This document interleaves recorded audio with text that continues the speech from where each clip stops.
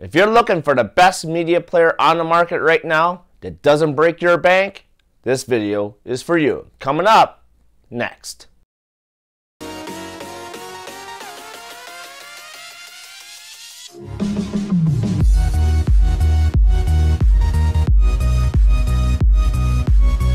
Welcome to my channel, everybody. If this is your first time here, I do audio demos, reviews, media tech, and home theater stuff.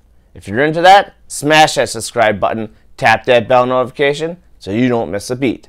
Today I'm going to do a walkthrough of the Amazon Firestick 4K. Okay, so here we are on the front page of the Amazon Firestick 4K. The layout is the same. It has not changed.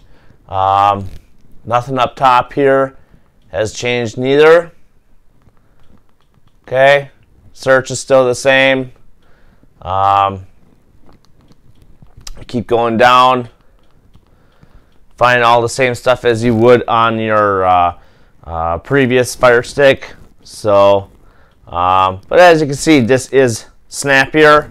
It works faster. That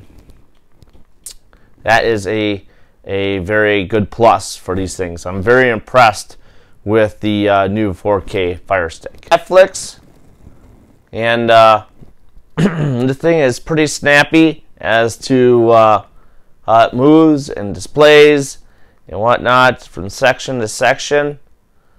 I mean, it just comes up pretty fast. Nothing slow about it at all. I go into my internet TV here, which I use Gears. Click into it. I mean, look how fast that thing is. That is faster than fast.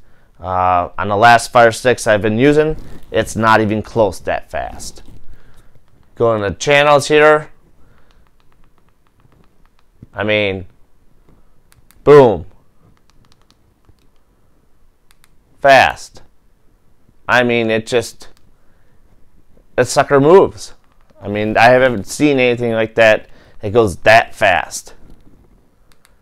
Impressive.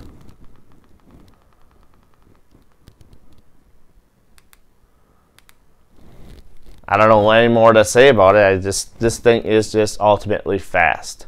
The settings tab here, once again, you have some new stuff. You have here now where you have the equipment control where you can set up your equipment. You have live TV where you can do the new box that they have come out with the Firestick as well. Bluetooth is still here for controllers. So if you want to use a handy RII8, I believe it is, let me know down in the comments what you guys use for a remote if you don't care for the Amazon Firestick remote. You have your My Firestick TV, My Account, Help, and Accessibilities. Everything on here has pretty much stayed the same except for a few minor upgrades and stuff. Here are on the displays and sound section, and you have a choice for your screen savers, your style, your speed, the time, the info, shuffle. You can do all that. You have your display, and it gives you a whole bunch of options here where you can do a color depth, color format, calibration display, and your high dynamic range setting, which you have an option to do always HDR or adaptive. I usually keep it on adaptive. And here it explains to you about what adaptive does and the HDR format. We go to audio, and you have it set for Dolby Digital Plus. Navigation sounds too as you go up and down with the clicker. Tap in here for a second. You have your stereo, Dolby Digital Plus, best available, or simply Dolby Digital. So I keep it on Dolby Digital Plus. That gives me the best audio from the box. Advanced audio, where you can do your volume leveler and dialogue enhancer, which helps you make out more of what the people are saying on your Netflix, Hulu, music for Pandora, Spotify, whatever you choose to listen to. Here we are with Alexa, and as you can see with you guys having the Echo Dots and all that stuff, and the second and third generations, you can line it up with your Alexa app, which also can be set up through your AV receiver through the Denon and Marantz, and Yamaha, I believe, does it as well. There may be other products out there that will handle Alexa integration.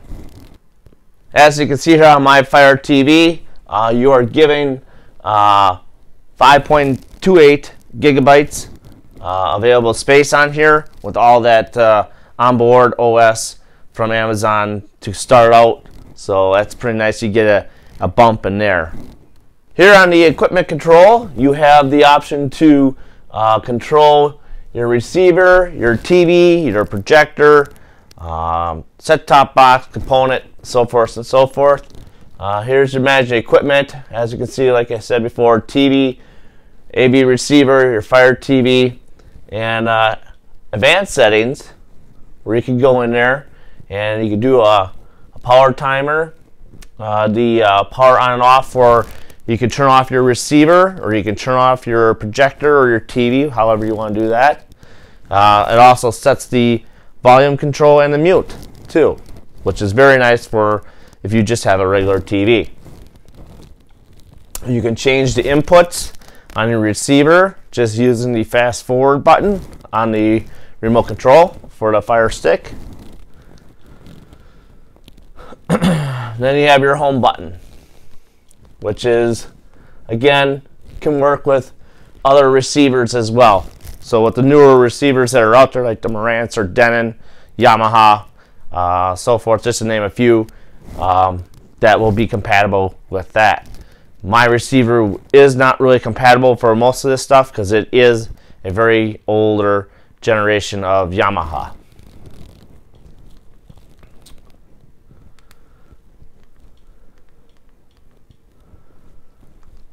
You can add equipment, and here it says cable, satellite, game console.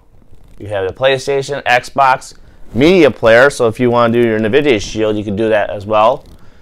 Your Apple TV, Roku, DVD player, Blu-ray player, and yes, DVR.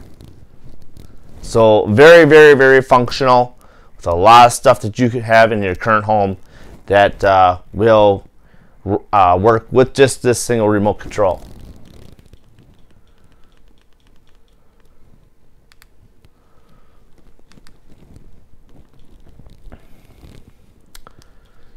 You can set things to automatic or manual or turn them off. Live TV here, you have the chance to do a channel management.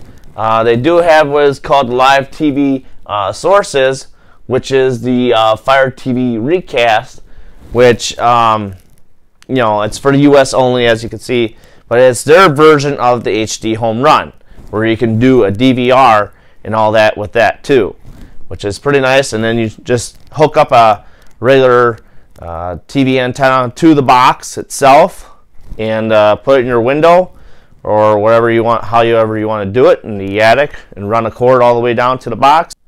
I hope you enjoyed today's video on the review of the Amazon Fire Stick 4K. Excellent machine, super fast, one remote that pretty much does everything. Well worth the money. Run out and go get it.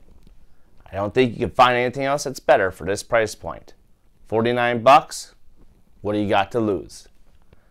So if you're happy with this review today, smash that like button, share it, leave comments. Happy to answer all the comments you would like to leave. And remember, keep your eyes open, keep watching.